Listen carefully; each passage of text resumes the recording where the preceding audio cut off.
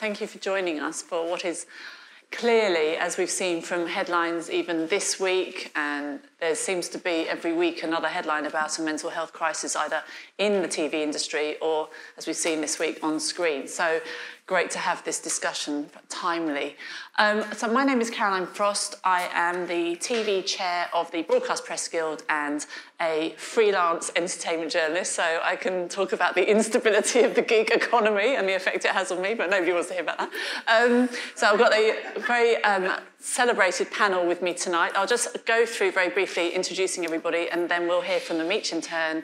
Then we're going to have a slightly wide-ranging panel discussion and then Q&A from the floor. So do feel free to store up some questions and you will have your chance to throw them into the mix. So with me, first of all, so we start from my left. So we have Alex Pumfrey, who is the CEO of the Film and TV charity.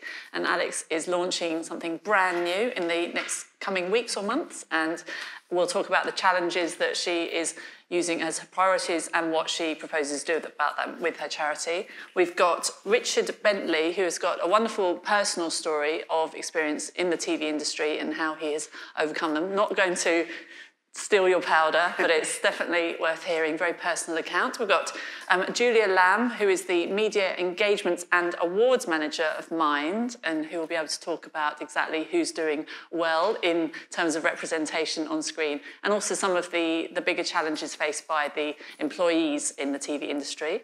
Talking of awards, we have Hollyoaks exec producer Bryan Kirkwood, who has been at the helm of Hollyoaks for 13 years. During that time, obviously, we've seen transformation of Hollyoaks into one of the prime-time champions of mental health advocacy in all sorts of ways. So great to have you here. We've got Anna Williamson. We've split up the Hollyoaks duo so they can't gossip, but we've got Anna Williamson in the middle, keeping order. A thorn. You may recognise from Celebs Go Dating as resident psychologist or psychiatrist, sorry? A life coach, actually. All right, psychotherapist, nice and if we're wide. going to get picky now, Caroline, yeah. Okay. And has got all sorts of things to say and is a proper advocate for mental health. And we have Jessica, who is a long-time familiar face of Hollyoaks and has been involved in some very significant stories. And am I right in thinking there's another Hollyoaks face here? I'm sorry. There we go. We've got two. Oh, we've got two. There we go. So do feel free to chip in as well when we get on to talk about screen representation. Thank you. Right. First things first, I think we've got a clip which covers a few mental health issues, because obviously we know that this subject is something that's grown and has become increasingly broad, but this is just to give us a taste of the variety of challenges and solutions hopefully facing us. So can we just play our first clip, please, which I should say has been created by the Hollyoaks team, so we should thank them for that. It's like a dull whir that suddenly spins out of control. Well, it was like living in a bubble. It was like being in a dream, part of a film that you had no control over the storyline with. I think using the Snapchat filters was a really clever mechanic to demonstrate to people that often people with mental health problems do put that filter on their own mental health. And towards the end of the video, the filter was lifted, and that was the underlying message from each of the contributors: just open up and talk. I'm Bob Cryer. Nicole Barbalane. Ross Adams. Becky Frodsham. Helen McEwen. Laura Halligan. Lara McQueen. Tom Stokoe. Richard Linnell. And I don't filter feelings. There we go.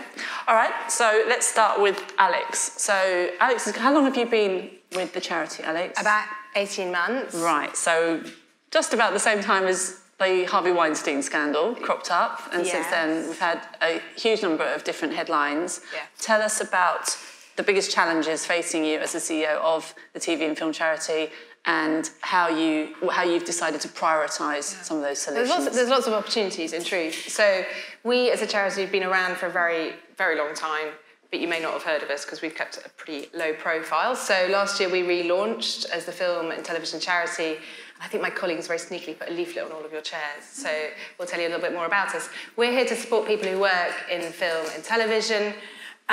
We launched the Film and TV support line last year, and this year we're doing bigger things around mental health, which is what I want to talk about. Before I do that, I want to make 3 points about mental ill health in our sector. The first is that we ignore it.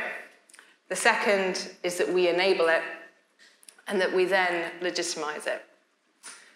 So The idea that we ignore it. We know that 1 in 4 people in the general population experience mental ill health every year, and 1 in 6 report experience a common mental health problem in any given week. You see lots about it in the media, particularly this week during Mental Health Awareness Week.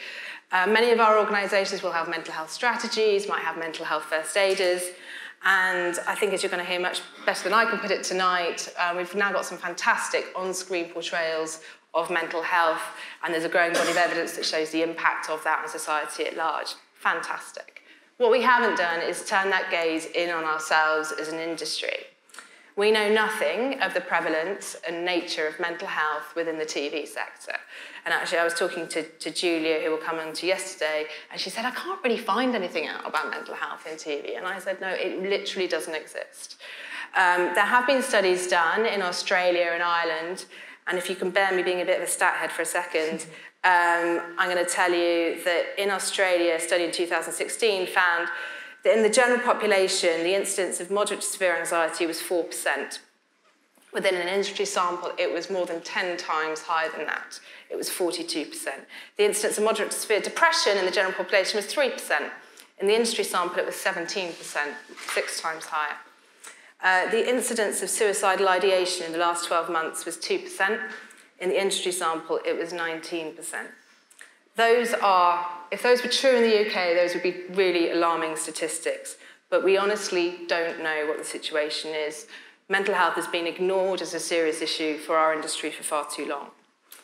So the idea that we enable it, the outpouring of revelations in the wake of Weinstein that Caroline mentioned earlier, woke us all up to bullying, sexual harassment and bullying within our sector. And I think we all like to think that the scales have fallen from our eyes and we've taken up arms to prevent anything like that from happening again. We've learned a lot about the effect of our industry's power structures on people and how it lends itself to bullying. What we haven't done is turn that into a proper examination of the mental health effects that come with it.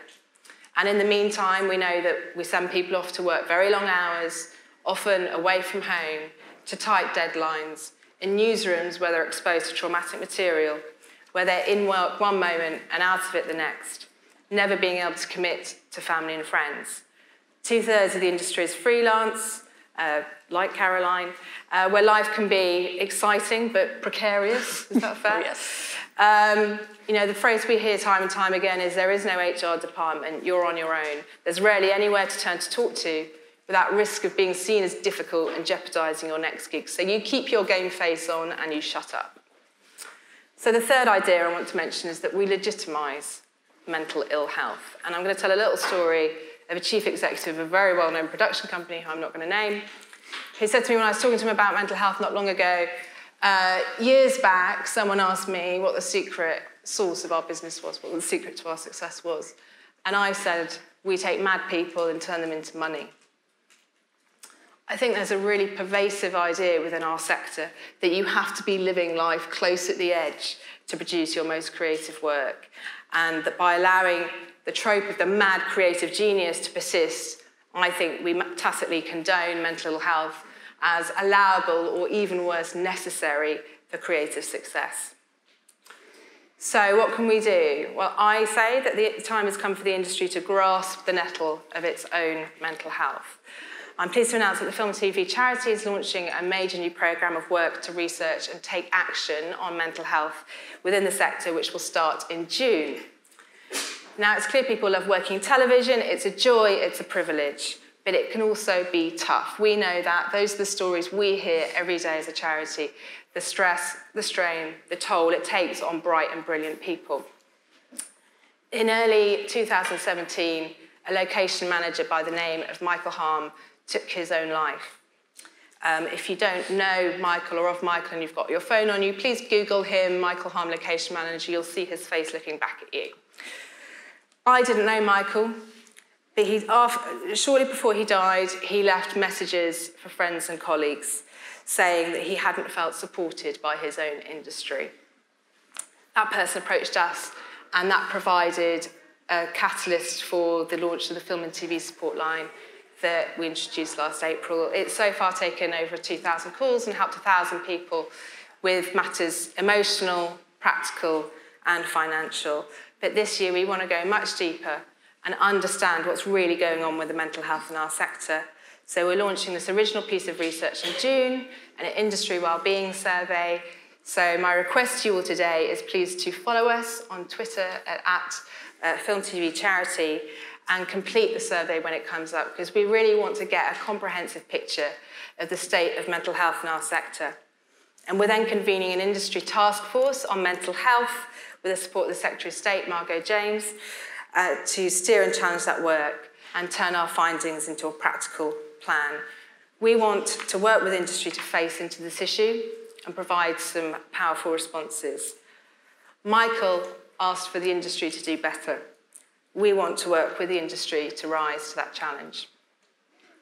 There we go. Thank you very much. Well done. Well, that's a pretty encouraging start. I mean, the thing I do feel as though, as well, what you said is that the TV industry, from the outside, when you meet people in the pub, at parties, or if you work in TV, immediately people assume that you're in a limousine, going between film sets and parties, and it's really interesting to go behind the curtain and hear some of those very personal challenges. So it's very comforting to know that this is now going on and being taken so seriously. So thank you very much. Which does bring us to Richard. So, Richard, that will have rung some bells for you, I'm sure.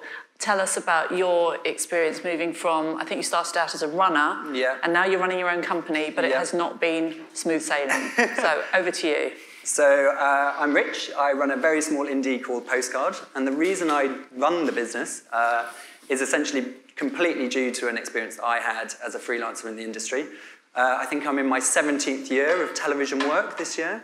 And since childhood, I'd always had OCD. It was my hilarious USP. Everyone thought it was very entertaining, the number of weird and wonderful tics I had. And I trundled through life with this slightly bizarre condition that I didn't really understand. It sort of created a huge amount of anxiety that just lived under the surface that I think most people could probably pick up on, but I always sort of covered it up by just these odd quirks. And from working my way up, I've probably been in the industry about 5 years, and I was an associate producer. I was working for a big indie in London, and all of a sudden one day I woke up and my funny little tics had changed. My intrusive thoughts that I could manage, the compulsions that I experienced had flipped and had multiplied, and I woke up in what I can only describe now as absolute crisis point. I was terrified. I was having intrusive thoughts about causing harm.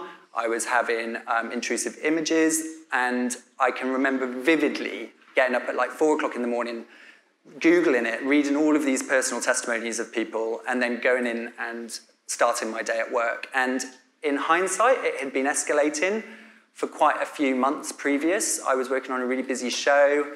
It was a show that had lots of vulnerable young people, and I think that my responsibility towards them fed into it.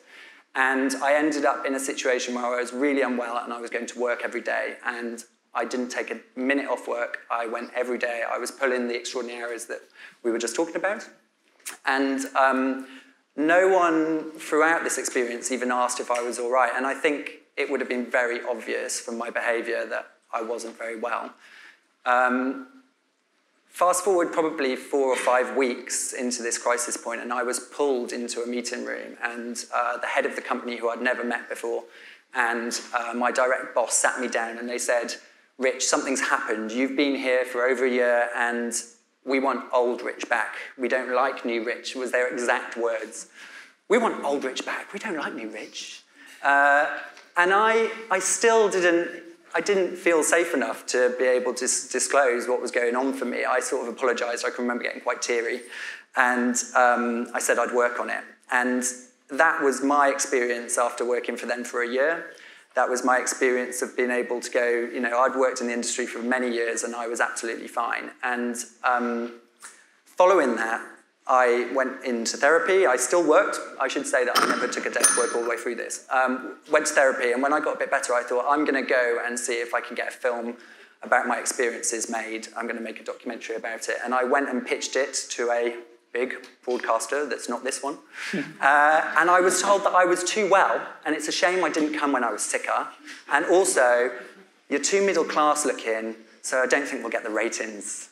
And so from that point onwards, I decided that I would use the skills that I'd acquired in television to make films that have a social impact of some description.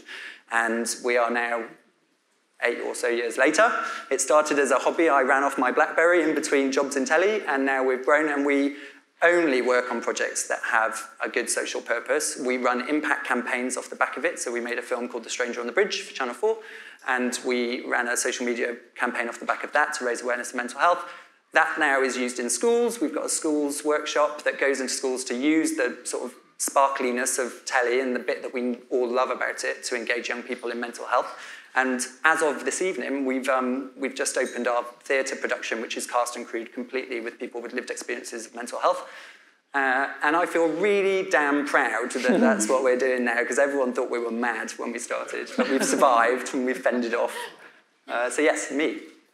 Well done. Do we have a clip of Stranger on the Bridge? Yeah, I think we do, don't we? So could you just first of all tell us a little bit quickly about it, just as the intro? Yes, so basically we had been making some short form content off our Blackberries for some mental health charities, including Mind. And we knew that we wanted to make a film that was a broadcast film after I'd been told to get lost at the broadcaster. And it took us ages, and it was just a complete coincidence that we bumped into this guy called Johnny Benjamin. He was a vlogger. He'd had a huge success online, and it was incredibly brave about talking about his own experiences of mental health. And we went to Bill's in Soho. We bought a huge jug of tea, and we sat for about 5 hours chatting to Johnny. And we were like, what was the pivot point in your life? Where did things start to turn? And he said, it was just some guy. You know, I'd gone to Waterloo Bridge. I was intended to take my own life.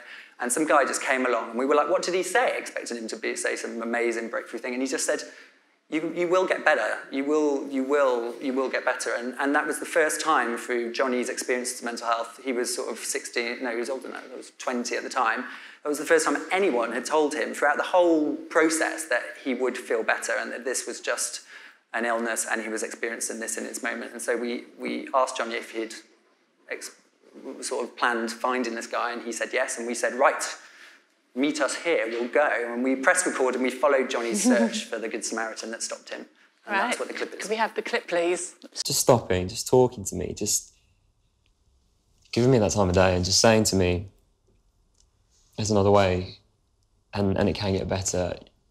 Honestly, from that day, like, it restored my faith in humanity, and I wouldn't be here if you didn't stop. I think that's the most incredible thing is I'm trying to get my head around is that, you know, it's nice to know that somehow I've made a difference. Yeah. You know, I mean... You've made an incredible... You know... Yeah, you made an incredible difference. It must have been awful for you, mate. You know, sounds like you've... And now, you know, you're dealing with it, you know, it's a testament, you know? Yeah. Really proud of you. Oh. Thank you. There we go. Testament to one kind gesture. Thank you for that.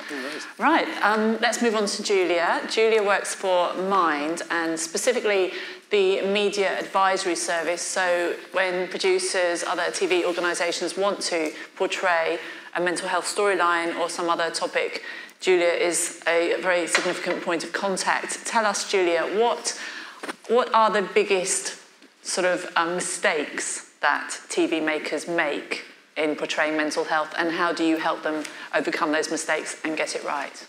That's such an interesting question. So I'm actually relatively new in the media advisory service. I started 4 months ago.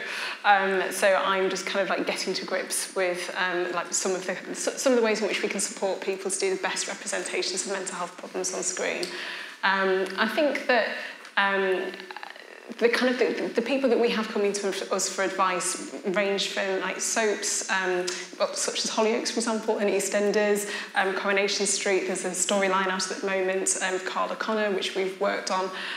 For example, it could be Holby City or Casualty, and we work on a huge range of different things. It can be a character that whose story runs for years and years in the case of EastEnders, or it can be a single episode where you've got someone coming into the Holby situation or the Casualty situation with a health problem that needs to be dealt with here and now. So it is a huge range.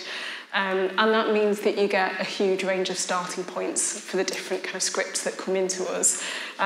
So I would say it's less about kind of mistakes, and it's more about kind of understanding kind of how nuanced mental health problems are.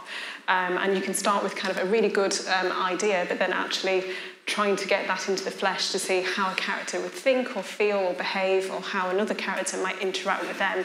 And that's when kind of the trickery comes with how you should portray mental health, and how you should portray kind of the best and the worst, and how that comes together as a journey. So I think it's less about mistakes, and it's more about starting points and how much you know when you start on that journey.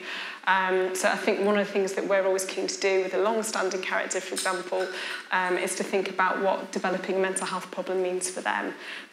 Obviously, mental health is not a sort of one-size-fits-all. You can't just get a diagnosis and that'll dictate how you'll think or feel or behave for X amount of time.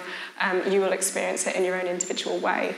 So when we look at characters, it's not just sort of, what does depression look like? It's what does depression look like for someone in the Archers? What does it look like for someone in Hollyoaks? What does it look like for the audience that's watching that as well, and trying to bring that to life? Fantastic. And how do you then get that right?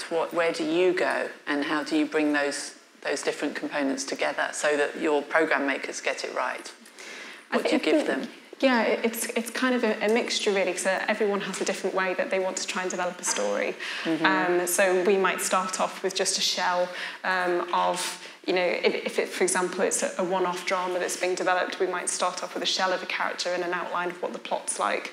And our feedback could be, well, you can't get from there to there without this. Right. So some of it can literally be kind of just advising on that story arc. And in sort of more involved examples, so if we take the example of Carla and Coronation Street, a really kind of strong script here, but we actually provided a case study who could talk about her own experience of psychosis, who could talk to the production team and also talk to the actress, Ali King, about her experience of psychosis, and she'd, not similar circumstances, but sort of almost a similar diagnosis. She'd had a trauma in her life that had led to psychosis that had come out of the blue for her. And it was a woman of a similar age to the character, and we felt that they could relate really well to each other. So anything from kind of like that story arc to actually saying, here's someone to talk to, it's a safe space, you could ask whatever you like, and then work out how to portray that character on screen. And what's really satisfying is often you see these same actors and actresses then become very powerful advocates for some of these issues that wouldn't see normally get such a public stage, and because these actors and actresses are stepping up, and I think that takes the thing full circle, doesn't it? So Bryan, let's talk to you. 13 years at the helm of Hollyoaks. During that time, Hollyoaks has quite rightly been celebrated and respected in the industry for its portrayal of mental health issues. I would say arguably over the other soaps. I mean, no bias. But tell us about how that change has come about and how you do make sure that you get these things right. Okay, well, thank you for the kind words. We take it very seriously. It goes back to my childhood. I've spoken before about the fact my mum took her own life when I was 7. I later lost my dad to addiction. So mental health had a huge impact. It defined mental ill health, defined my family and my childhood. But more than the mental ill health, it was the silence that crippled us. Nobody ever spoke about it, ever. And I recently spoke to my Auntie Jean about it, and I felt like I was throwing her under the bus, really, but she just said we didn't know how to. We didn't know how to approach these subjects. So everyone, I mean, now I'm in my 40s, and I think my brother and I are still reeling from it, really. So fast forward to the job I'm doing on Hollyoaks, and I take it very seriously the responsibility to help people start a really difficult conversation. I think it makes an enormous difference if something is on in your living room at 6:30 or you're having your dinner on your lap, and it can open up a conversation that you otherwise wouldn't have had. And not just if you're going through it with your parent, but the parent with a child or any different combination of that. So that's why I think we've found such success with our mental health stories over the last couple of years, because they've really sort of hit a nerve. And we've told many important kind of era-defining stories of the last year or two, including Lily's self-harm, played by Lauren McQueen. And we took the very bold decision. So Lily has been struggling with self-harm for about 2 years. A very meticulously researched story. It went into the terrifying territory of group self-harm, which is something that I hadn't even heard of, but is happening in every school in the UK. Really? If you talk to any 13-year-old, they'll tell you that it's happening in their school. And there's this epidemic of mental health that's happening to young people. So Lily was coming to the end of her story, and we actually took a big deep breath and thought it would be the right thing for Lily to lose her life as a result of her struggle. We've shown some very, very triumphant success stories with our mental health stories. We've had Scott overcome his depression. We've had Cleo overcome or living successfully with her bulimia, and Alfie Nightingale living successfully with his schizoaffective disorder. Having told these success stories, we thought it was important to show that sometimes people lose that battle. And I was mindful of Zamo in Grange Hill when I was a kid, and how that stopped traffic when Zamo... Nancy Reagan knew who Zamo was. Exactly. Yeah. And I just thought we have an opportunity to do something as profound and impactful with Lily's death. And it went out 2 weeks ago. And I think we should be proud of it, because it was meaningful, it was important, it was not sensational. We didn't romanticise it. And I think that's one of the things that we work hard to get right. It's making sure there's no sort of vampiric kind of romantic quality in our storytelling. We are not suggesting to any vulnerable teenagers, this is the way to get your mum's attention, this is the way to get your boyfriend.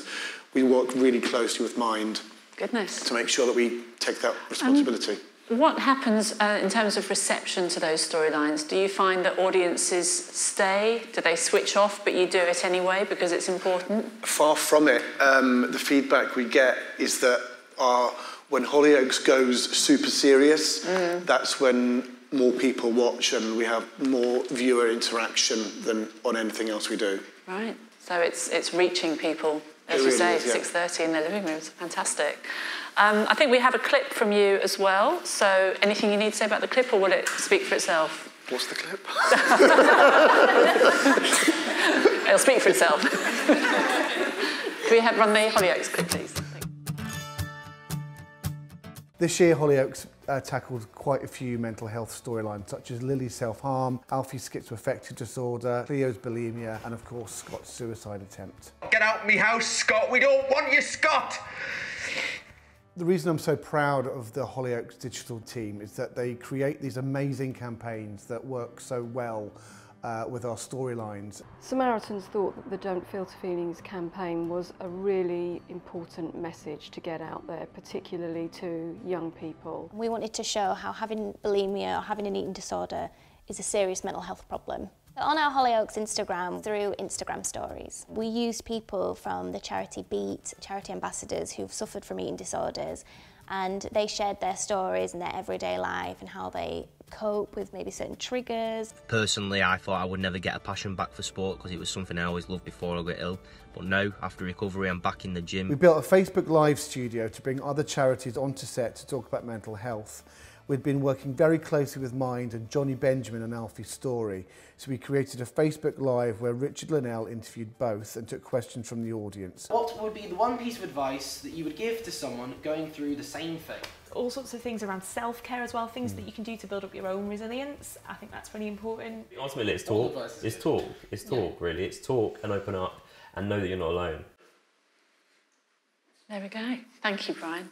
And right, we'll move on to Anna, is life coach and one of the faces of Celebs Go Dating. Anna, obviously, we've had a few headlines just in the last year. I mean, some tragic headlines that have come along with reality TV. Could you just talk a little bit about, I guess, some of the difficulties of on-screen talent and the difficulties they face, and how somebody like yourself is charged with looking after that as best you can, while let's also face, I mean, one of the questions I've been asked here is, should people with mental health stay away and stick to a less challenging sector? I'm sure the answer to that is no, but please unpack that for us. Wow, that's a lot to unpack. Yes. I'm trying to find where to start really with it, and kick me, Bryan, because I go on. I'm in my 20th year of being in telly, and I started out in kids telly for 10 years, and I've been banging the drum for mental health for the last 13 alongside the Alliance of Mind. Banging the drum for mental health before really anyone knew what it was. And that's because as on-screen talent initially, before I became a therapist behind the scenes as well, and it all came crashing together on screen with my new job as the new agent on Celebs Go Dating. 13 years ago, I was fronting the #1 kids TV show called Toonatic for GMTV up at the Tower at South Bank. And my story sort of feeds in a little bit to Rich's experiences. I was a 25-year-old young presenter, as in working in the industry, but I was experiencing a lot of struggles in my private life at the time. I was working in an industry, which we all are, where I put a lot of pressure on myself. Classic people pleaser. I felt like I needed to be at the top of my game because everyone around me kept reminding me I needed to be at the top of my game because, hey, guess what, Missy? There's $1,000 applicants behind you that are going to steal your job the minute that you are remotely crap at it or show a sign of weakness. Then you throw into the mix real life, okay? I was in a bad relationship. I was in an abusive relationship. Didn't tell anybody. I put this pressure on myself. I worked within a team of 35. We were freelancers, and there you go. Wow, I'm on a 3-month rolling contract. No one's going to give me a full-time contract because it's just not how TV works. Oh, I've got a mortgage to pay. Okay, now I'm starting to feel quite stressed. Cut a very long story short, I wrote a book about it called Breaking Mad. I ended up having a mental health breakdown at work, and I document it very honestly and openly in my book, and I have done on many times on the telly as well, when I'd gone... mental health feeds into so many areas, okay? In a nutshell, I was diagnosed, and I've been managing generalised anxiety disorder and depression, GAD and depression, and panic disorder ever since. And I've managed it really well.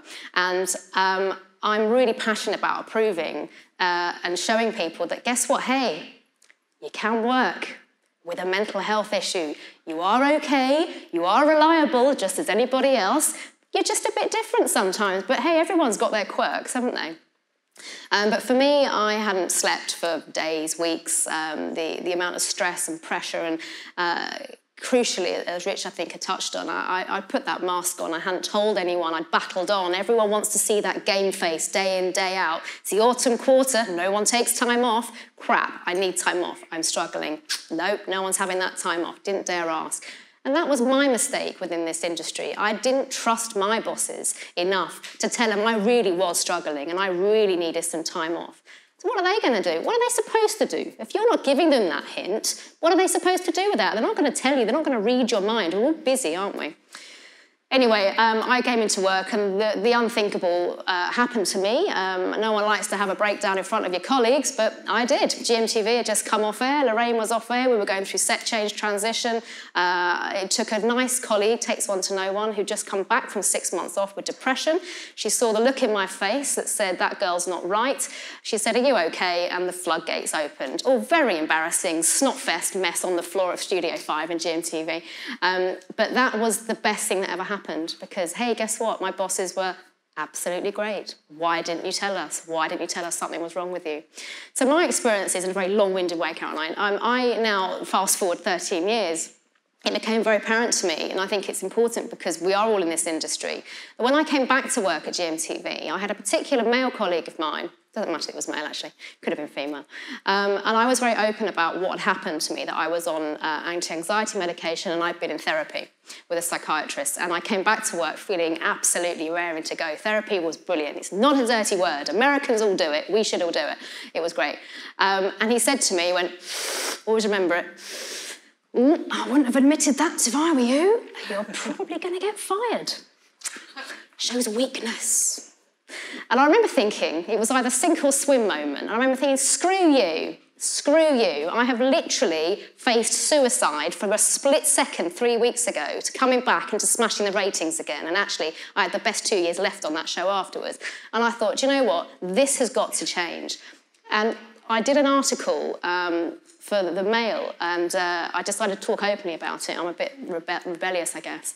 And I was amazed by, this was just the ITV at the time, my inbox suddenly went pink, you know, the hashtag everyone email that was going around the whole tower at the time. I must have had 50 emails, everyone from C-O level right down to runner, within the space of a day when that article went out on the internet. Everyone, literally, a dirty little secret. Where did you get help? I'm struggling, I can't cope. Occupational health was bursting at the seams with runners and researchers stressed to their eyeballs that were overperforming and couldn't cope. So I'm very passionate about behind the scenes and in front of the camera about everyone just getting the right awareness and the right help, and that actually to have a mental health is like an issue such as Rich knows and I know is actually, in my circumstance, has actually been a huge strength of mine. So interesting. I was just thinking how a few years ago, I mean, it's completely a tiny, insignificant story, but I had thyroid surgery, this radioactive thing, and it's one of those things where until you happen to mention it and you suddenly realise how many people that you've met who've never mentioned, oh, I know somebody who had that, and nobody had ever mentioned it. And so it's like seeing estate agent signs when you're looking for a house, and the same thing happens. All of these people crawl out of the woodwork, and you just realise how many groups there are of people who could have had those conversations 5 years ago and were suffering in silence on their own. So it just takes somebody like you, the meerkat with the head above the parapet. So well done. But obviously more people are now coming forward, like Richard, like yourself.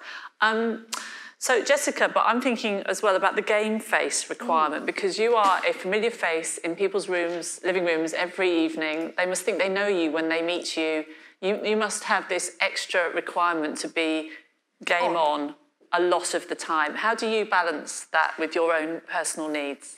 That's absolutely true. I started working professionally when I was 7. So I've been in this industry my entire life. I don't know how to do anything else. And when I joined Hollyoaks nearly 15 years ago, I think it is now, I would go out and I would be looking at people and they'd be looking at me, and I'd be going in shops and checking. Have I got something on my face? You know, what is it? What is it? And the paranoia of that is quite weird, and something that nobody talks about. No one talks about the fact that you never get a day off.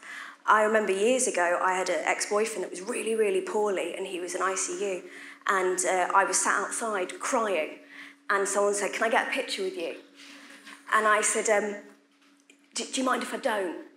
And excuse my language, but as they walked away, they went, "Fucking bitch." And I thought, great. There's never a chance, is there? There is actually never an opportunity to be off. And that's something that I can talk about, having worked in a high-pressure environment like Hollyoaks. And it's mental, it's amazing, but it is crazy. We have no time to call our own. We are on call to that show 5 days a week. If someone calls in sick or it rains, we've got to come in and we've got to perform. So it doesn't matter if you're having a bad day. It doesn't matter if you're tired or you're sick or whatever. You've got to be there and you've got to know your lines and you've got to turn out an amazing performance. And that's a really, really tall order to ask cast and ask a lot of young people actually to do. And that's something that I think is really worth talking about. It's incredibly difficult for freelancers to do short contracts, and it's incredibly intense, and you've got the panic of where's the next job? How am I going to pay that rent? But what do you do when you're in a long-term drama and you've got to keep this going year on year on year and turning out fresh and being in that building and being happy and good and giving the performance that you know that your audience and your boss deserves? So, yeah, it's mad. It's a mad job. Have you ever felt, I mean, it's a spectrum, and I'm sure we'll get to this, of, as you say, a stressed out day, at what point it becomes something approaching a more serious mental health issue? Because we've all had a bad day and we've been told by our parents, my mum used to say, go and do a press-up, just the one, as though that was going to mend everything. But have you ever felt that you are in sort of approaching anything, or do you recognise the signs now if somebody is demanding too much of you? What are your methods for I think I'm incredibly self-preservation? privileged. I have an incredible support network at home. My mum is my first port of call for everything. So if I didn't have her and amazing friends, I think I would really struggle. And I know that a lot of my colleagues, not a lot, but some of my colleagues have struggled with that in the past.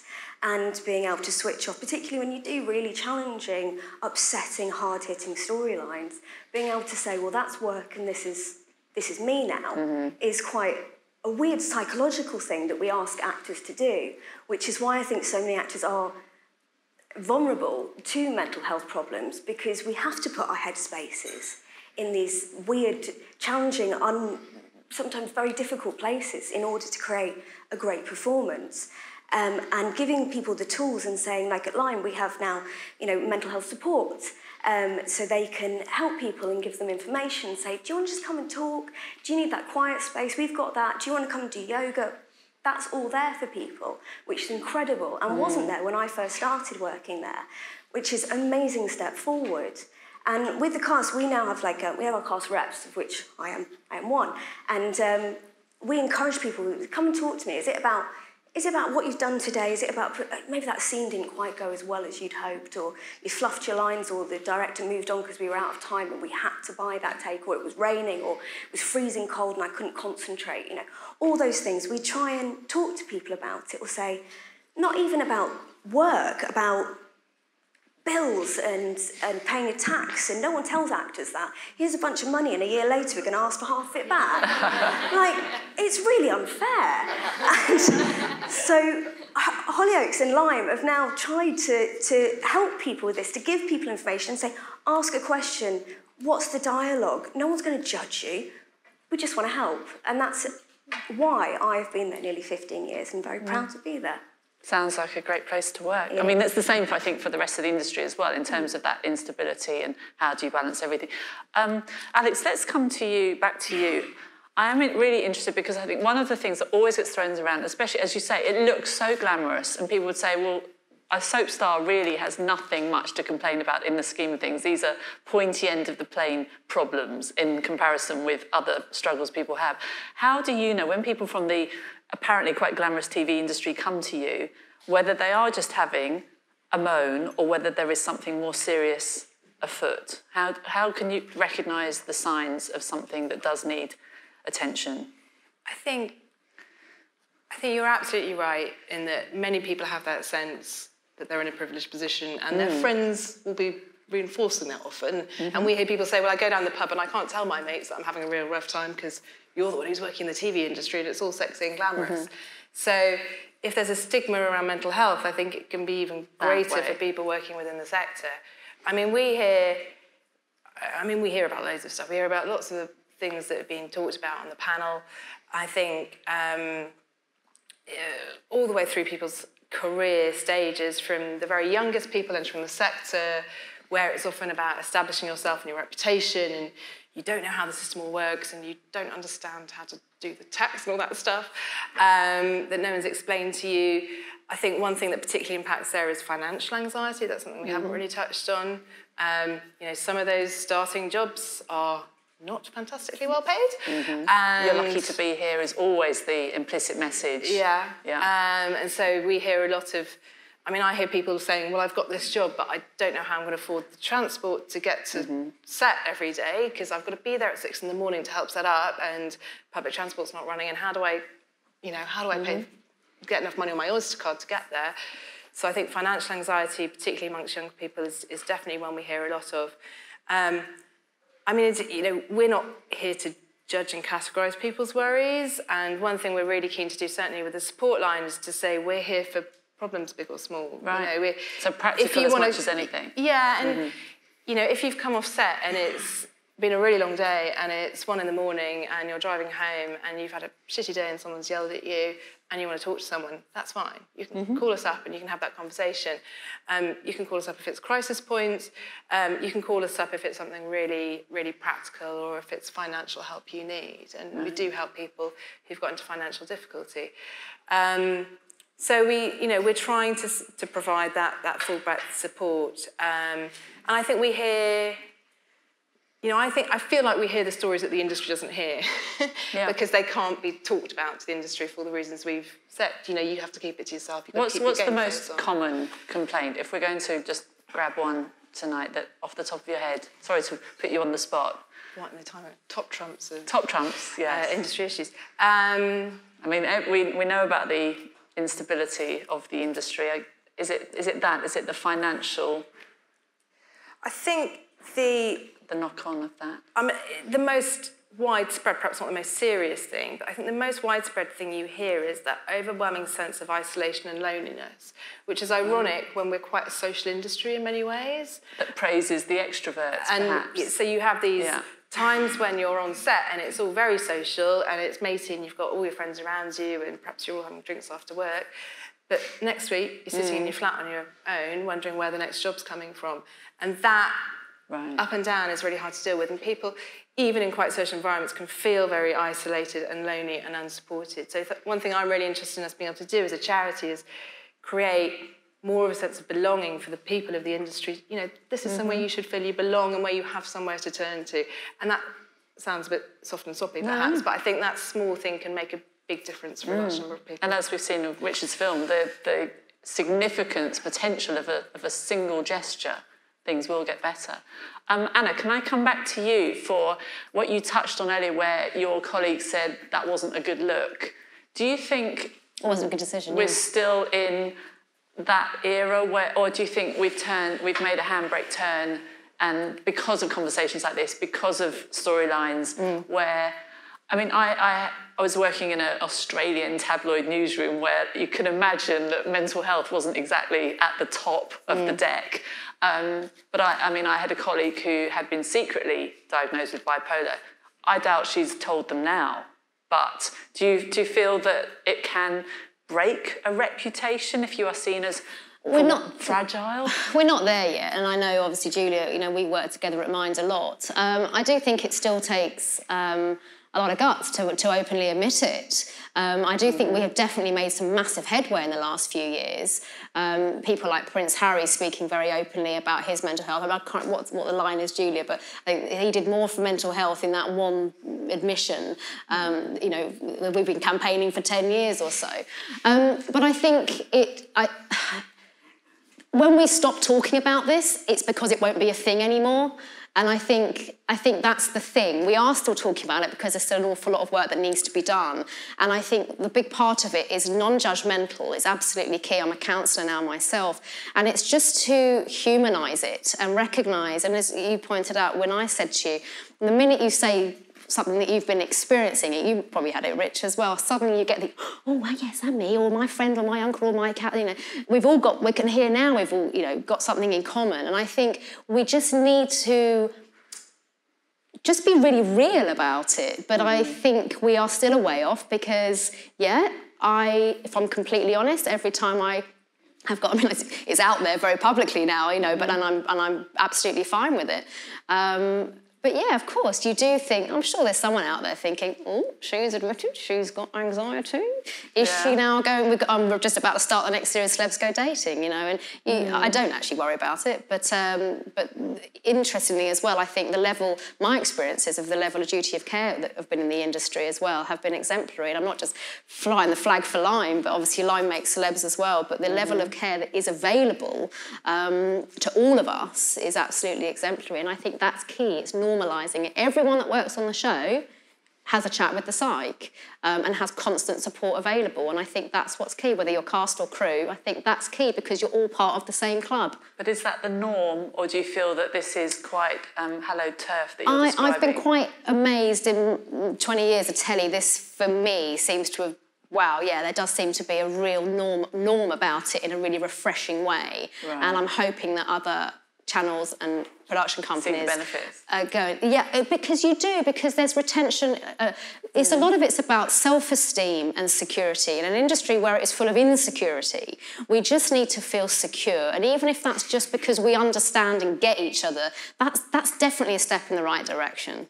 It's something we've adopted on Hollyoaks as well recently, the psychological chats, particularly for young artists. We ask a lot of our young artists, and we told a storyline about sexual abuse in this football arena last year, and we took great effort to make sure that the young artists involved in that had the ability to talk to people before, during and after, with direct contact to a producer throughout, because it's, as Jess was saying, it's a lot to ask, and everything that's going on backstage that we've talked about, but I think if you're on the telly, the assumption is, as you said, that you're swanning around in a limousine, but actually you're giving your whole self the whole time, and that's a lot to ask of a young person who hasn't got who hasn't learned how to deal with that. Sure. I mean, Jessica, you're a young person on set. Have you ever had a storyline, for example, or a working day experience that has caused you angst, that's made you want to go and speak to somebody like Richard, or one of these? Oh God, probably these people? Loads. Right. To be honest, yeah. I remember years ago we were doing miscarriage storyline. My character had a miscarriage, and the script was written by an incredible writer, Alana Hallam, who had a miscarriage, and she wrote this incredibly brutal, raw script, and it was beautiful. And I wanted to do it justice, as much, as an egotistical actor myself, as for her and for anybody else. And I remember coming back and there'd been a complaint that it was too much. It was too big, it was too raw, it was too real. And Sorry, complaint from who? From Ofcom or whoever it was, Right. beforehand. And correct me if I'm wrong with this, but it might have been before your time, I'm not sure. And they said, we have to reshoot it and we have to dial it down. And I went home and I cried and I cried and I cried and I rang my mother and I said, well, what do you do? And that's been one of many days. There's been days where I've cried because I went on holiday for 2 weeks and I ate all the food in Mexico and now I can't fit in any of the new costumes they bought me. So I cried about that, and that's like a week ago. Actors are emotional people. It's what you ask of us. But it's being, as you said, to recognise something and say, well, is that because I'm tired, probably a bit jet-lagged and hungry because I haven't eaten for 20 minutes. Or is it because that's an issue and something that I need to delve a bit deeper into?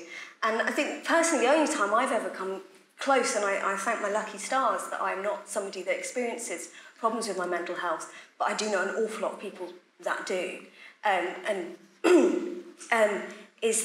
Is being able to recognise it and say, is this me throwing my toys out the pram or having a bad day or just a bit tired, a bit stressed, is this something that's going to pass? Or is this something that I need to deal with and work out why I feel like this? What is it that's making me react in this way? And then seeking the appropriate help with that. And it's full circle, isn't it? Because we see so many more storylines, so we've got these points of reference that we didn't used to have. Richard, as well as it clearly being the right thing to do, what are the benefits to you of running a production company where this is such a priority? I mean, in terms of your working day, in terms of profit making, I mean, what has come your way as a result of making those changes in terms of your focus? Yeah, so I don't know.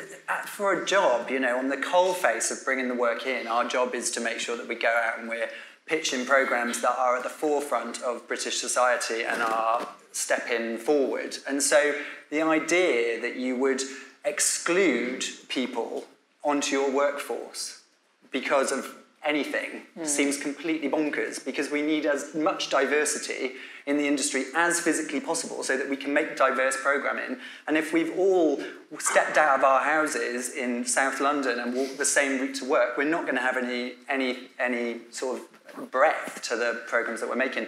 So we are probably the absolute polar end. We're a small employer. It's me and a small group of people. So we don't struggle with the management issues that you might have in a larger organisation, but we essentially welcome diversity of all natures, and I hope that we create a safe enough space and share enough of our own experiences and enough of us, we're not robots, that I would be really sad if someone ever came up to me and said that they weren't able to talk to me about a struggle or a bad day or anything, however big or small. So obviously that it is the right thing to do. I'm just wondering about the sort of the bottom line benefits. In terms of... If you're just being completely kind of commercial and ruthless about it, how you keep your company going, as well as attending to all of those things. Yeah. Does it help it? Yeah, absolutely. Yeah, Right, because we have very low sickness in our... Right, so that's a clear benefit. Yeah, absolutely. And everybody is empowered by what they do and give... I think across the board, if you look at it on all levels, including the financial front, it's beneficial. There's no argument about it. Right. So it's just surprising it's taken so long for the bean counters to catch up with the likes of you chaps. I think that's fear-driven. I think that we are a strange industry in the sense that there's not a huge amount of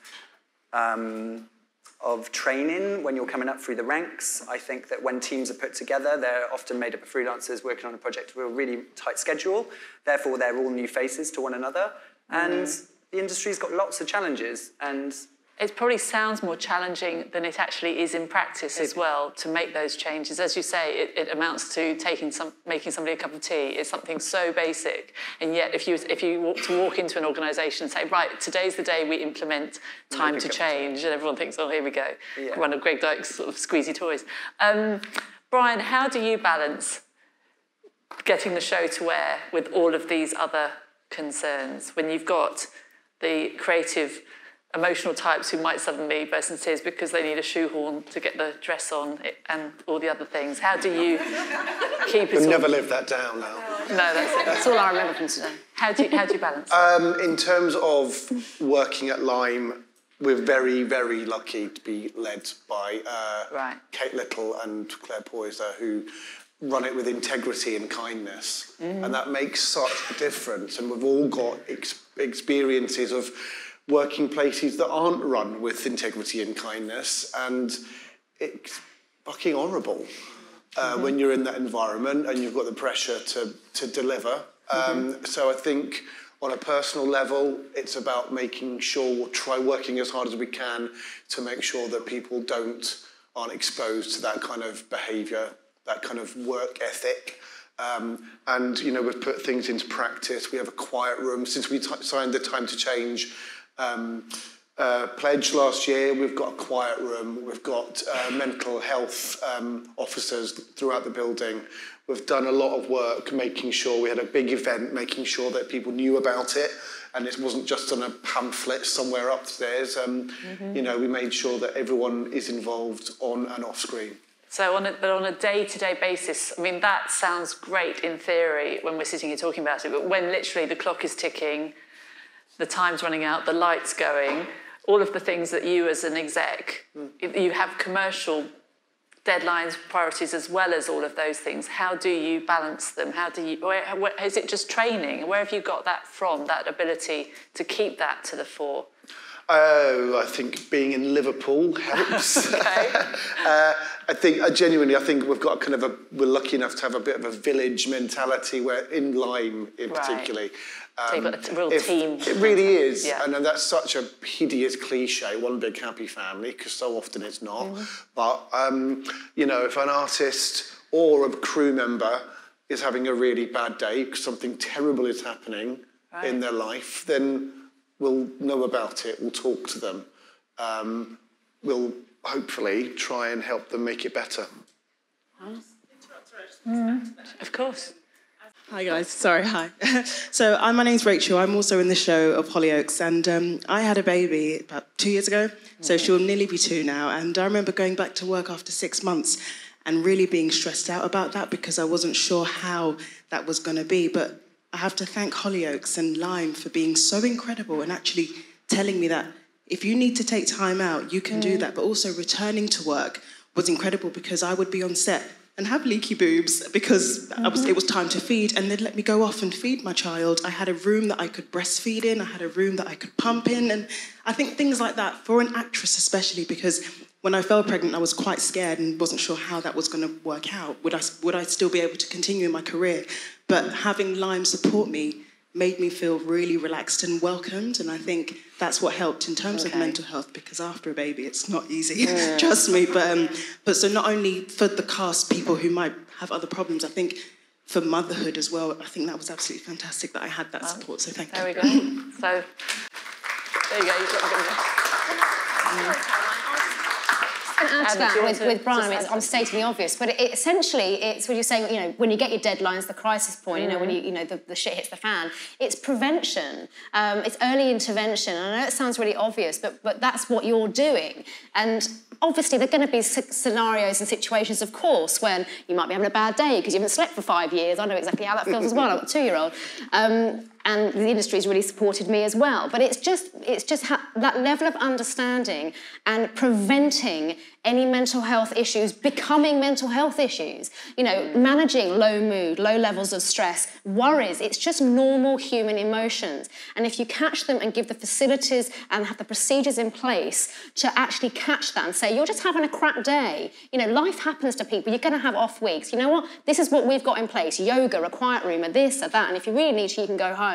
That will hopefully stop anything escalating, and just that low-level hum starting to escalate over a period of weeks and months when we get to the bang crisis point, and that person then does have a label and a mental health condition. I now know with mine, I didn't even need to get to a breakdown phase. If over a period of 10 months, I knew how to cope, I knew how to talk, and if I had the relevant situations and procedures in place for me to be able to go and chill. And I think that's what's key for all of these companies and production companies, exactly what you're doing, is put those strategies in place, make the message very loud and clear, and then hopefully it'll only be only a much smaller percent of people that really, really do get to that crisis point. Yeah, headed off at the pass. I've got one more question for Julia, and then I'll throw it to the floor. Julia, this is all very well for this team, the village of Liverpool and Hollyoaks and Lyme, but what about these bigger companies? I mean, we're in one today where people perhaps aren't so intimately involved with each other,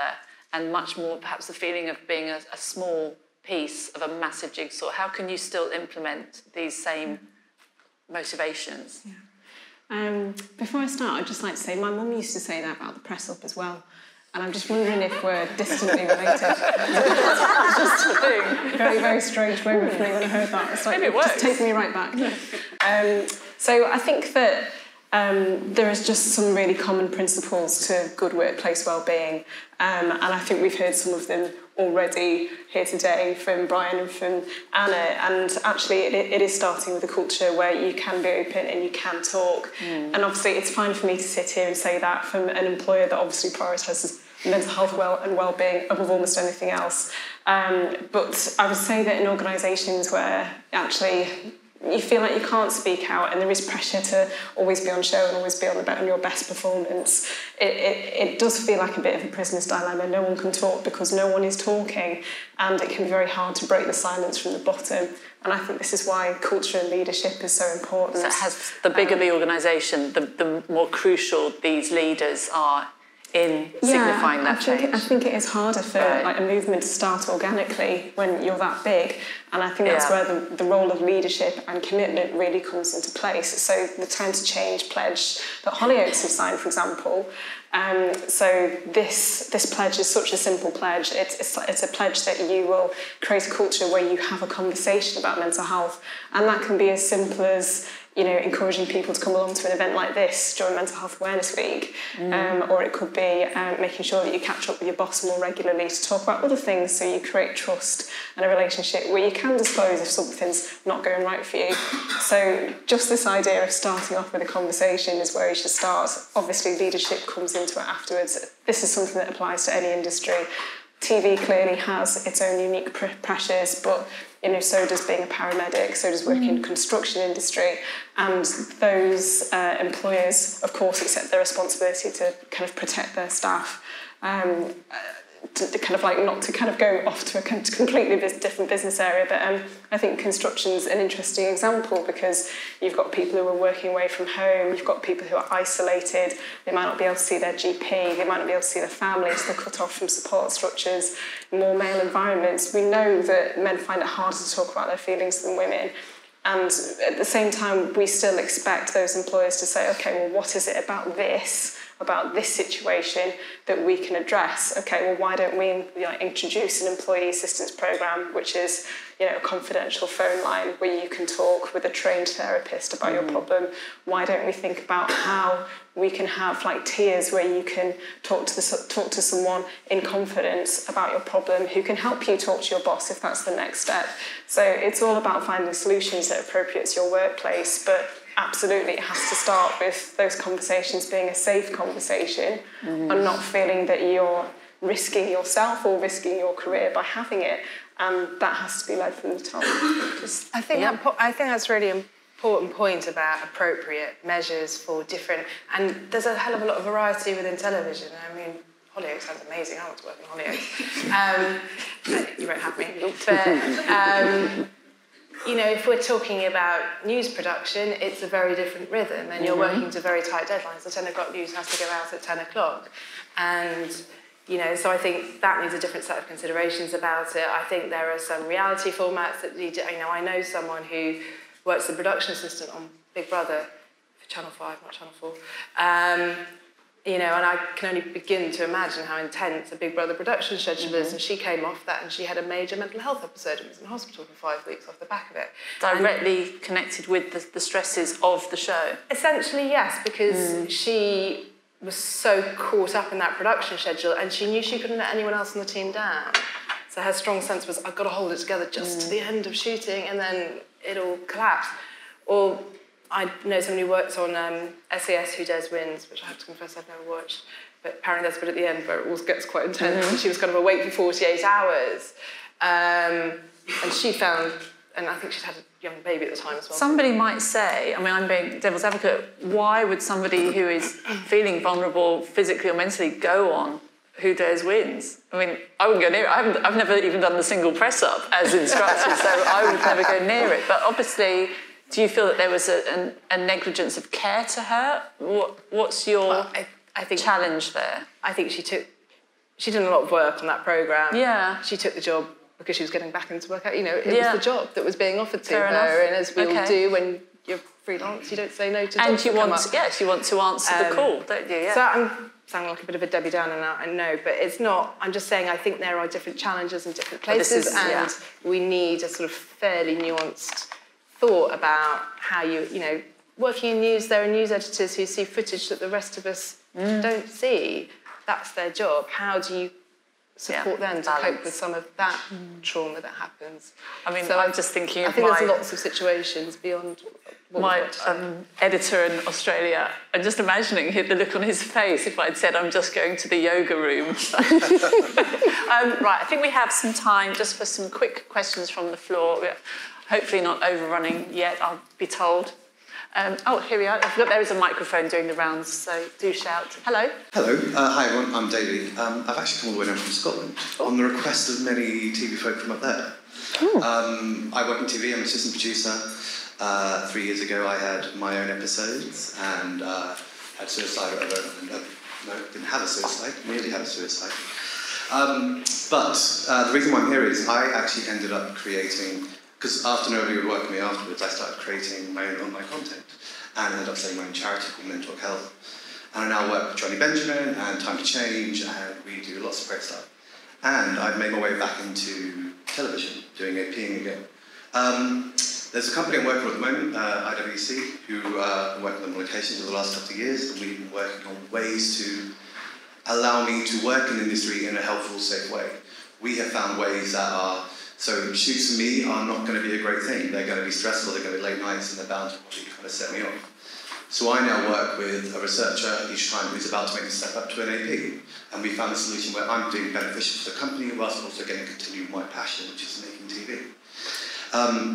The reason why I mention all this is, I was asked to come down today because a bunch of people emailed me about this saying, oh my God, Davey, you have to come down there, talk about what you're doing. Because I now do a seminar on TV and with mental health. I'm strangely nervous about this because TV is scary. I can talk about this in front of hundreds of people, thousands of people at the South Bank Centre, but within my own industry, it's terrifying. I had a survey done about the TV, mental health and television production. I did it a couple of months ago. We had a ridiculous amount of feedback. So I'd love to chat to you a little more further about it. But basically, just to kind of give you a few highlights, we found that of all the people in particular who actually kind of joined in, 50% had a diagnosed mental health condition. 50, sorry, 50. 50. Goodness. But 72% of them had never told anyone in a position above them. That's what you said. 94% had never received any form of mental health awareness or even training, personnel training, regardless of mental health within the industry. And 86% believe that telling an employer any of this will jeopardise their chances. I'm trying to change that, but at the same time, they also know that there's only one company who will currently work with me. But I think there's definitely changes being made, and I definitely think there are solutions that can actually work. It's about making, as you said, a nuanced response to how we treat people. I'm lucky now there's a company who's like, right, we can use this guy with his great experience and what he's done before to train up people, and by that it can mean that he doesn't have to go on a shoot, but he can supervise and mentor someone. And I think it's really important that us in kind of the TV industry kind of look to those ways to kind of make this work better, because at the end of the day, I'm damn good at what I do. I set up a survey and set up a charity whilst going through my mental health crisis because TV wouldn't employ me. And I think it would be a shame if we don't kind of utilise all those people we have. Sorry, the final point I want to say was, and this is a question, is there not a way for us as an industry to try and, we have so many great policies now, when a great organisation like Channel 4 commissions a programme, they ask for, can you have a carbon footprint number, can you reach these targets? Is it up to the production, the actual companies to kind of ask, when they commission shows, to kind of say, and can you show us your commitment to your staff and your freelancers? Is that a way to kind of maybe affect the change? Because all of us in the middle, in the indies that are really kind of struggling, because we don't have the protection of the larger companies, and maybe the larger companies could make that step to influence that change. Is that something you think could work? There we go. I love that idea. Sounds really straightforward. Who's going to say no? We don't care about our employees enough to sign it. Well, I love that idea. I think it's perfect. I think it's what the industry needs, because I think people going to work for production companies and broadcasters want to know that there are certain principles that they're signed up to. And I think in large part that is what the broadcasters and the production companies want as well, but you need to, if there were a kite mark of some sort that said, yes, we sign up to certain principles about how we look after and care for the people that work with us. I think it's quite challenging for broadcasters because they've got quite long supply chains when they're commissioning from indies who are subcontracting to do freelancers down the end. Quite frankly, they often don't know what's going on the end of that supply chain. So how do we put some visibility in across that supply chain that gives everyone the confidence, and the people at the end of that supply chain therefore feel more empowered and protected? But I'd love to work with you on mental health stuff as well. So. What's worth you coming? Do we have any other questions? Oh, quite a few. All right, let's start here at the end. Gentlemen, thank you. Yep, hello. Hi, my name's Tim. One of the questions I had for the panel was in regard to what are the main root causes for mental health issues. So is it, I'm thinking about the Back to Eyes Half Shut report that was done back in 2017. Is one of the main causes of mental health crises to do with overwork? Right. Just putting it out there. What are the stresses? It's what are the things that cause it? Combination. Financial is a huge one. And it is financial, relationships, whatever that means to you. It's kind of a melting pot, really, of what I say day to day. But those are the ones that certainly come through from the work that I do. And I know I sort of keep going on about it, but it is recognising at the grassroots low mood, stress and worries, and it's what that means to you. Everyone has their own... I think this is why mental health has taken such a long time for everyone to grasp, because it is so unique, it is so bespoke, it is not one size fits all. Every form of therapy will be different, even if it's the same therapist. My brother and I had the same therapist for a time. For me, he was incredible. My brother, Couldn't work out what the big fuss was, didn't work for him. And that just goes to show everyone is very unique and very different. So I think the problem is there is no one answer to that excellent question. It's knowing yourself. It's knowing your triggers, knowing what works for you and what doesn't work for you, and crucially, never measuring yourself against anybody else. If your colleague can work 4 hours and drink 15 pints and then still pull out a stellar performance the next day, good for them. I had to learn very quickly, I'm crap at after work drinks. I don't go other than one, and even then it's a Coke, because I can't survive and I can't cope on less than 8 hours sleep. And obviously when you're in the middle of a busy filming schedule, you know, that's really important. I'm probably a massive boring person. But you know what, it's taken me to hit rock bottom to know I don't really care, because it's what works for me. And I will get up in the morning, I won't feel anxious because I haven't got a hangover and I'm sleep deprived. So it's knowing you and what your triggers are. That, I think, is the key. There we go. I think, sorry, can I just join in? I think that at a pan-industry level, we don't know is the short answer, and that's the question we're trying to answer. We're trying to answer what is going on and what's behind it. I mean, there's a whole bunch of stuff you can hypothesise about. I think all the stuff that's been talked about today is right, but we can't really say, is there something complicated to do with power structures? Is it working practice? Is it late nights? Is it working away from home? Is it deadlines? Is it predisposition of people? I mean, we don't know, and that's what we're trying to get to the bottom of with the survey that we're doing this year. It's really interesting.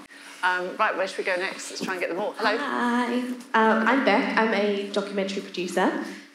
Most of the time, if I'm in a yoga studio, it's because I'm taking a contributor in there and filming them. There is not a chance I would get to go and do that on a programme, and we're out on shoots all the time. And probably the biggest stress for us in our job is handing those people over, the contributors that we filmed. A lot of what we do is really sensitive access, and we're really holding their hand the whole way through it, and then we pop them on the telly, we tell them turn off your Facebook for a couple of weeks and you'll be fine.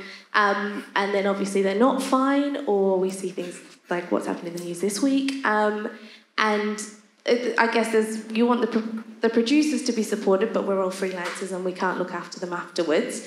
But how do we do that? How do we look after contributors that we are chucking into the lion's den of television in a way where we want to be able to help them through before, after and during? There we go.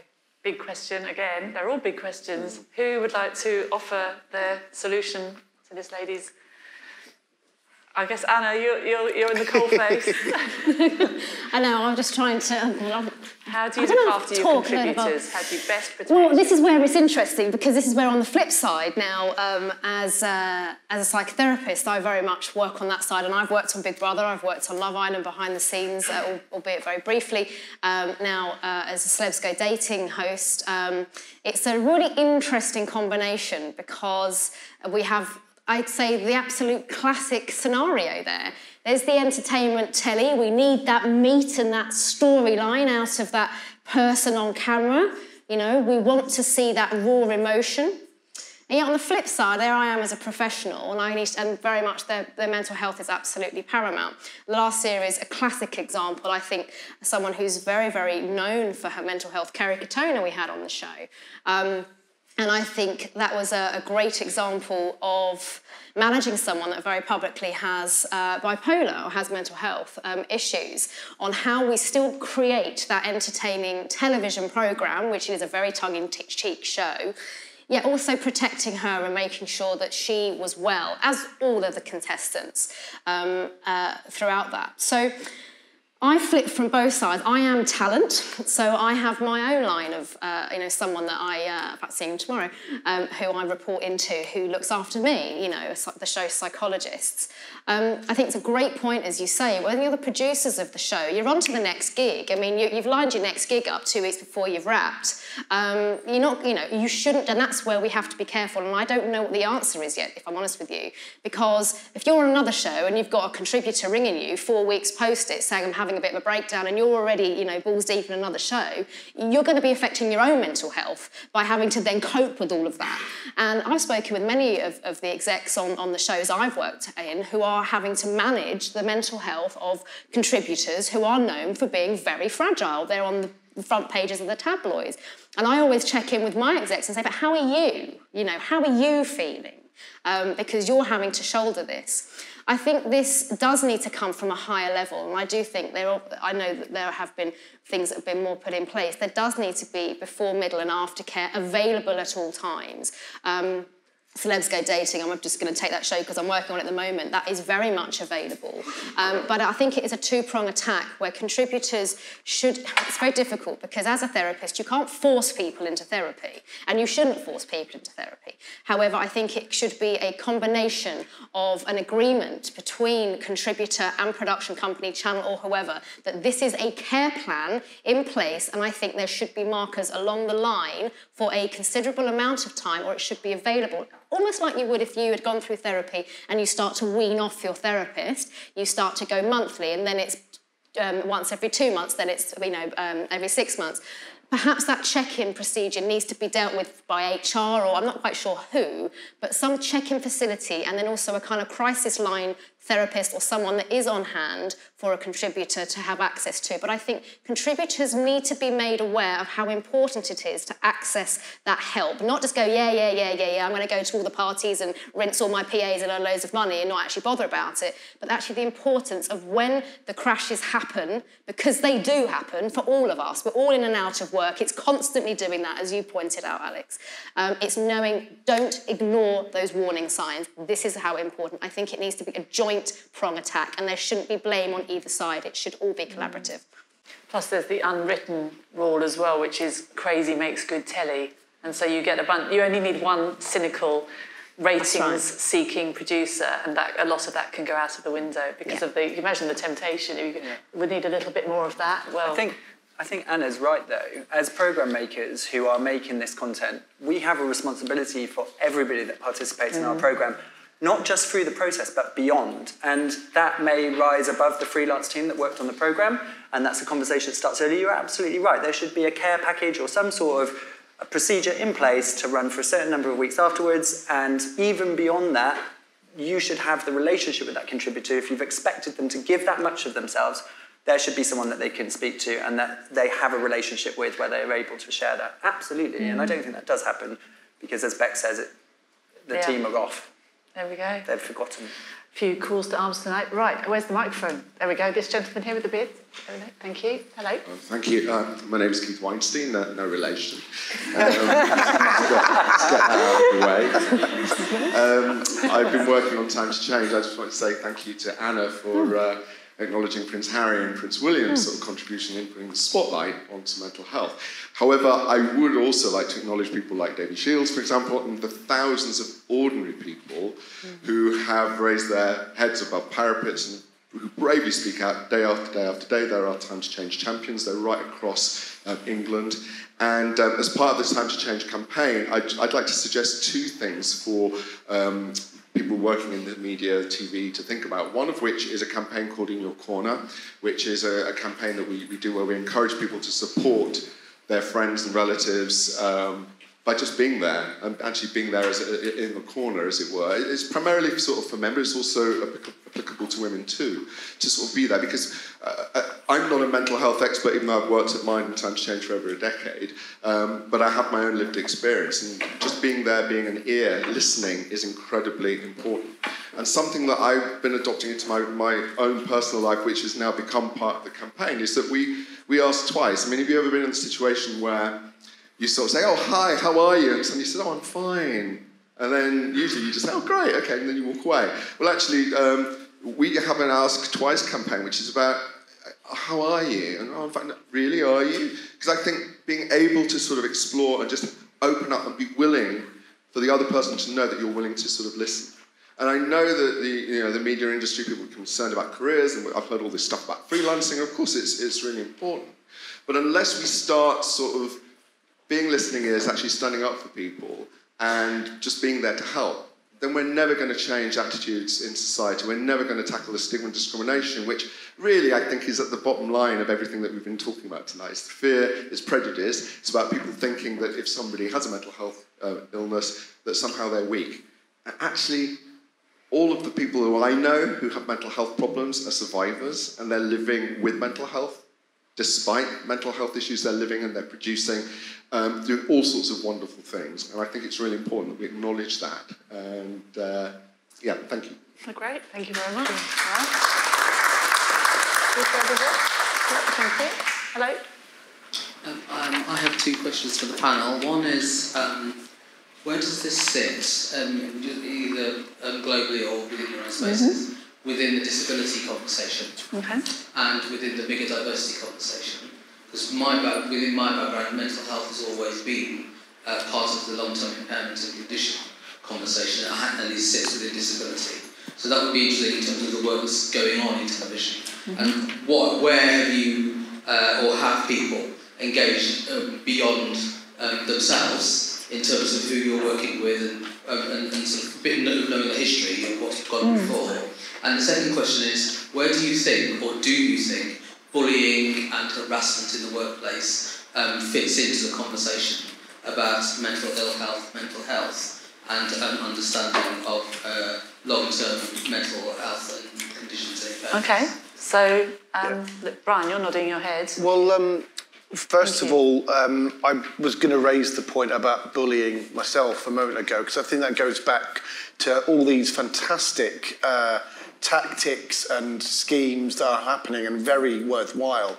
Just it boils down to just be nice as well. And I think it's having a cup of tea and going deeper than, yeah, I'm fine, thanks, and then on to the next one. That ruthless competition that defines so much of the TV industry, where people are keeping hold of their jobs with their fingernails, breeds that bullying environment, which can have a terrible impact on people's mental health. So I think that's absolutely valid, that you're looking out for one means you're looking out for the other. And in terms of our Hollyoaks and Lyme and our disability commitment, I mean, that goes on screen as well as off, and that goes for our diversity as well, because it goes back to my childhood as well. I think it's really important that everyone can grow up seeing themselves on the telly. So I'm proud that Hollyoaks is getting there in giving our audience themselves reflected back. And hopefully with the recognition and the awards that are coming your way, other people will realise the benefit of that. I mean, I know that it's a big topic, so I'm sorry we haven't got time to... Sorry, no, go on, yes, jump in, please. But again, I'm going to give this sort of short, annoying answer, which is I don't think we really know. I think the intersection of mental health with diversity, characteristics and disability, I just think we don't really know. And I think that's what we want to begin to understand much better than we do today, how those factors intersect. So I think that's a really useful thing for us to feed into the work that we're planning this year. Right, I think we've got time for maybe 2 more questions. Oh, good, there's a big hand over there. All right, here we go. Sorry. Hi, my name's Sally. My background is that I've been working in media TV companies for a number of years in HR, which feels like a bit of a dirty word sometimes.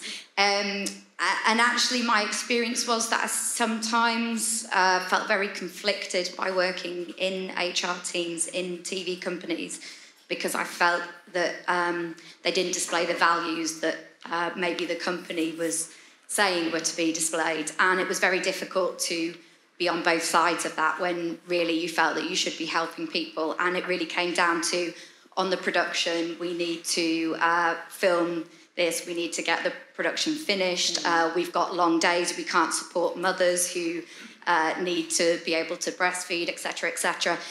In the end, I left and went self-employed and set up Limelight HR to work with TV companies, because I'd rather do it in a way that I believe is right and fair and supportive, rather than becoming part of a big machine in a big company where you lose all of those values.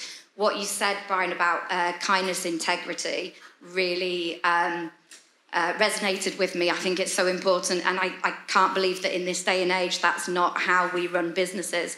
And the fact that you're able to point out the commercial point of doing that you can actually, as a business, do better by supporting people and being kind and fair. I think it's an opportunity for small creative businesses to actually hopefully take on some staff that maybe aren't appreciated elsewhere, and hopefully in the end, by being recognised for setting themselves up as Line Pictures doing fantastic things, that actually the best people will want to work with those businesses, because ultimately people want to be treated well, and they want to be valued. So the big corporations should miss out if they don't do that themselves, because why shouldn't somebody be treated well at work? I just think it's fantastic what you've all shared today, so thank you. And if there's anything I can do to help Alex or anybody, I'm happy to get involved. Great stuff. Tell you what, why don't, I don't know how much time we've got, but I think the panel will probably be hovering for the next few minutes. So for the questions that haven't had a chance, perhaps you would grab your... Am I okay just pimping you out like this? Because I'm aware that we're running out of time, but there's obviously a need and an interest, which is great. So please, in the meantime, join me in thanking everyone for sharing this.